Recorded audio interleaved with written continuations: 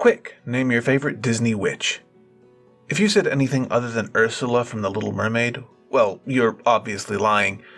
Okay, so maybe that's some personal bias seeping in there, but of the many wicked witches, evil enchantresses, and even just occasionally sassy sorceresses that the mouse-eared megalith has put forward over the years, Ursula definitely stands out as a memorable one. To begin with, she's got those awesome tentacles. And she's voiced by Broadway and classic Hollywood actress Pat Carroll. You can't go wrong with that. But the Disney version of the Sea Witch is only part of the story, and there's a lot more to tell. In this lesson from your friendly folk witches at Compass and Key and New World Witchery, we'll be looking at how the Sea Witch evolved from her literary fairy tale origins, and take a closer look at some of the magic from both on- and off-screen sea witches. Most people know that Disney's version of The Little Mermaid was based on a story by Danish author Hans Christian Andersen. Andersen's Little Mermaid was an original fairy tale, meaning he intentionally used pieces of folklore and created an original literary story, one designed to be read and reread rather than told orally and passed along by word of mouth. Andersen wasn't alone in writing literary fairy tales, as others like Charles Perrault, Andrew Lang, and even L. Frank Baum of Wizard of Oz fame all had a hand at crafting literary versions of fairy stories. The written version of The Little Mermaid, however, doesn't have a mermaid octopus sea witch. Would that be a merctopus? Octomaid? Help me out here. Instead, Andersen describes his sea witch this way. The Little Mermaid now came to a space of marshy ground in the wood, where large fat water snakes were rolling in the mire, and showing their ugly drab-colored bodies. In the midst of this spot stood a house built with the bones of shipwrecked human beings. There sat the Sea Witch, allowing a toad to eat from her mouth just as people sometimes feed a canary with a piece of sugar. She called the ugly water snakes her little chickens, and allowed them to crawl all over her bosom. While a house built from human bones may sound, well, more intense than what you see in the Disney film, it's really just a convenient building material gathered by the local botanical life. The place where the Sea Witch lives is surrounded by what Andersen calls polypi, creatures similar to the Merfolk who messed up their deals in Disney's version and became gripping, grasping little sea plants around Ursula's lair. The polypi and the rolling water snakes, remember Flotsam and Jetsam, seem to be seeds from which Disney will sprout its incarnation of the story, but the two versions also differ significantly in respect to what the witches do. In Disney's version, Ursula is deviously planning to take over the kingdom of the Merfolk by overthrowing Triton after she captures Ariel through some shady deal-making. Ariel's Faustian bargain, however, is not present in Andersen's fairy tale. The Sea Witch plainly warns the young mermaid that her desire to trade fins for legs will bring her misery. Every step you take will feel as if it were treading upon sharp knives, she says. In both versions, the payment is roughly the same, the Little Mermaid's voice. But while Disney makes the voice an ethereal, transferable, magical orb, Andersen's approach to muting his title character is much more direct. "But I must be paid also," said the witch, "and it is not a trifle that I ask. You have the sweetest voice of any who dwell here in the depths of the sea, and you believe that you will be able to charm the prince with it also, but this voice you must give to me. The best thing you possess will I have for the price of my draft. My own blood must be mixed with it, that it may be as sharp as a two-edged sword. Put out your little tongue, that I may cut it off as my payment. Then you shall have a powerful draft." Pretty gruesome, right?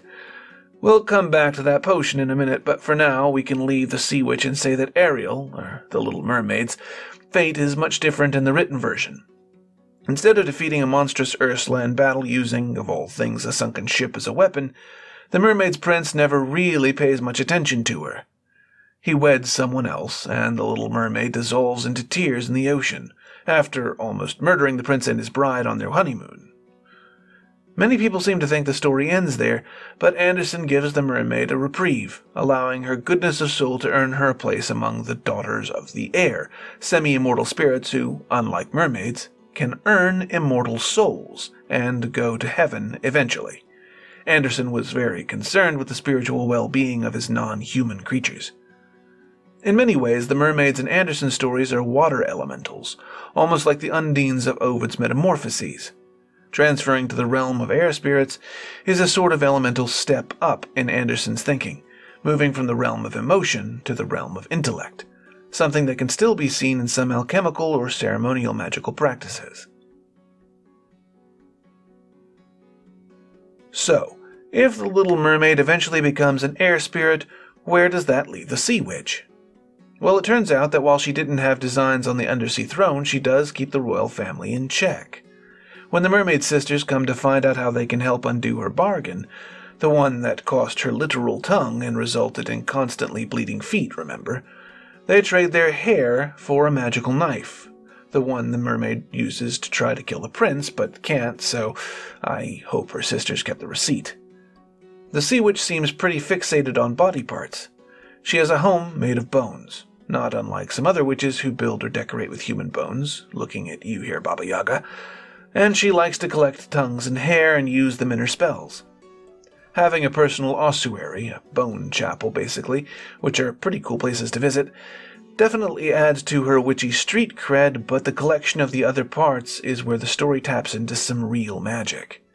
For example, in North American hoodoo practices, one way to shut up an enemy is to take a cow's tongue and stuff it with pepper in a paper bearing the name of the intended target, then sew it all up. Hair is also used a lot in folk magic, especially as a way to target magical work on a specific person. Don't ever let a suspected witch near your hairbrush, by the way. Anderson's witch also drips her own blackish blood into the cauldron when she makes the mermaid's potion, but the final mixture comes out of the cauldron clear. Must be the good cleaning job she did with the knot of sea snakes tied together. In other North American lore, a different body part was often deployed by sea witches. The caul, a membrane found over some newborn babies' heads, was collected by witches, who were also sometimes midwives and would thus have had some good access to newborns and their cauls. The witches dried the cauls and sold them to sailors as a way to ensure the sailor carrying the lucky talisman could not drown at sea. Because the caul had once held fluid around a baby's head, it was thought to provide permanent protection from drowning. The roiling snakes of Anderson's tale and Flotsam and Jetsam in Disney's telling are also all seeming examples of familiars, or spirits that obey a witch's desire and take on animal forms. In Ursula's case, she can even use their eyes as a way to see Ariel and spy on the Mer Kingdom. One of Ursula's last acts is summoning up a massive storm to try and destroy Ariel and her beloved Prince Eric. While that doesn't end so well for Ursula, weather magic was a major purview of the seaside witch in folklore. They were thought to be able to summon up the wind with a series of shrill whistles, or whipping seaweed around their head in a circle. Sailors could also gain their own wind in becalmed waters by throwing a coin overboard. Not too much, though, as buying the wind often resulted in wrecked ships from overzealous sailors with large denomination coins to burn. So, what should you do if you're eager to make Ursula your role model? Well, first, remember she's a villain, so put aside any pesky moral dilemmas for another time. Life's full of tough choices, isn't it? Be willing to do the spells you need to get what you want, and make sure that you review your Faustian bargain contract language.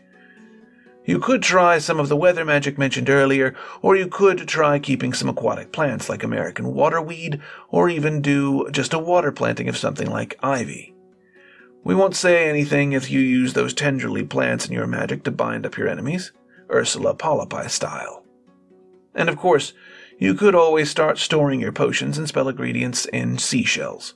Dried anemones make great little pots for magical mixtures, and look pretty nifty too. If you do decide that Ursula or Anderson's Sea Witch are your personal magical mavens to emulate, we'd love to know what you do to bring that seaside sorcery into your life. Check out our link to an article on maritime magic in the notes below, and please, like, subscribe, and share this video with anyone who might be interested.